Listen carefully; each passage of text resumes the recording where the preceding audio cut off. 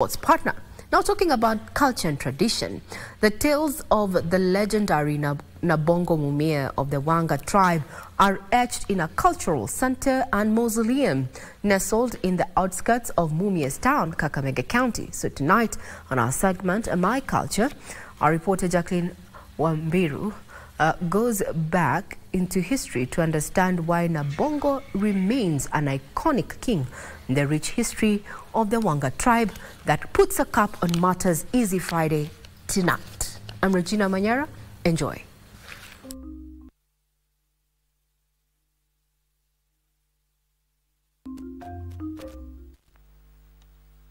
This is the Nabongo Cultural Center and Mausoleum. This center preserves the legacy of arguably Kenya's sole surviving kingdom. It is neatly tucked at Matungo Market in the outskirts of Mumias town, Kakamega County.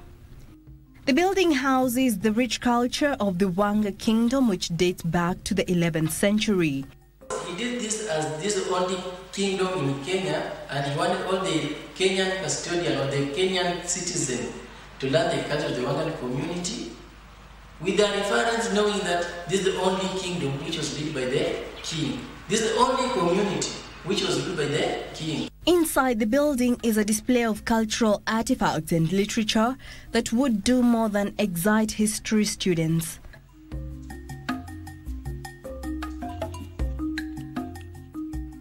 The artifacts date back to as early as 1883.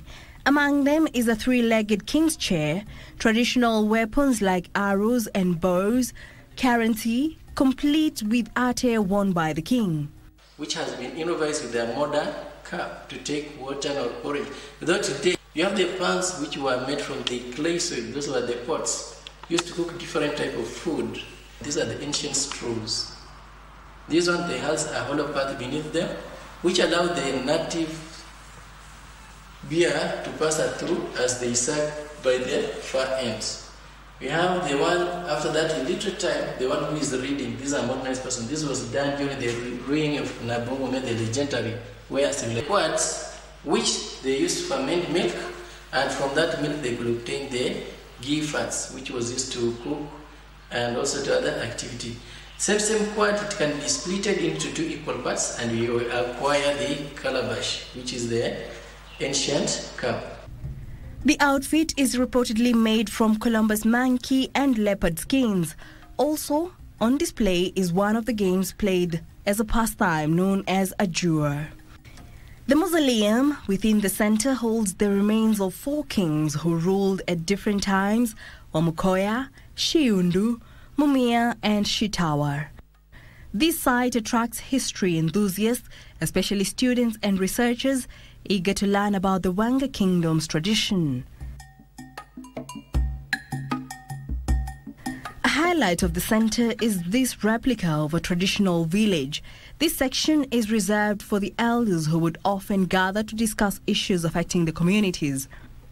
The discussions go on as they enjoy the traditional brew.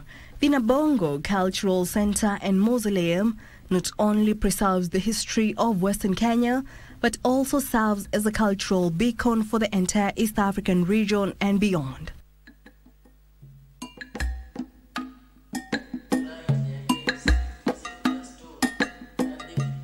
With our guide, Oliver Kerr, we continue to explore the treasures and venture into the mausoleum. Here, visitors are welcomed with a detailed genealogy of Mwanga III, tracing his lineage through Kabiala, Murono, Mutende, Wanga, Wamoi, Wekoba, Mugoya and Sakwa.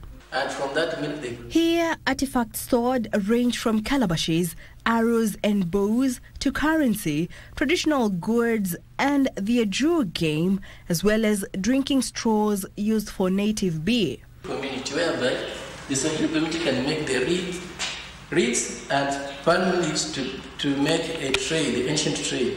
This one was used to serve food on high table. Economic activities which these people used to do during their lifetime. They could hunt using the earth. The community, they used the black iron ore to make tools. Some of the tools were the hoe. who were used for farming activity, and you have this bell which was tied around the neck for a bull for identification of somebody's heads. We have the precious stones which were implied in a pot containing water so that to keep the water cool.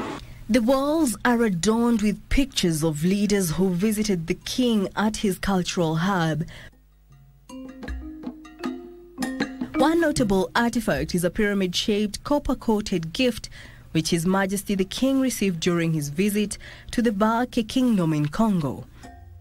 The Nabongo Cultural Center and Mausoleum is a treasure trove of historical and cultural knowledge, offering a glimpse into the vibrant past of the Wanga Kingdom. The importance for His Royal Majesty to restore these artifacts in his own museum, it was to let the Wanga community custodians, the young custodians, to come and learn their culture, which their forefathers were used to pass through in their own lifetime. Jackline Wanjiru, My Culture.